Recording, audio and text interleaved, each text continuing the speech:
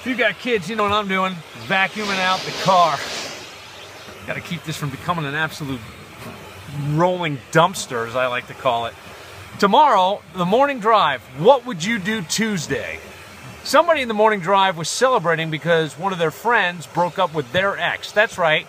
This person's friend dated their ex. Isn't that a no-no? What would you do? Hey, listen, it's a common theme, especially if you live in the suburbs. Everybody knows everybody.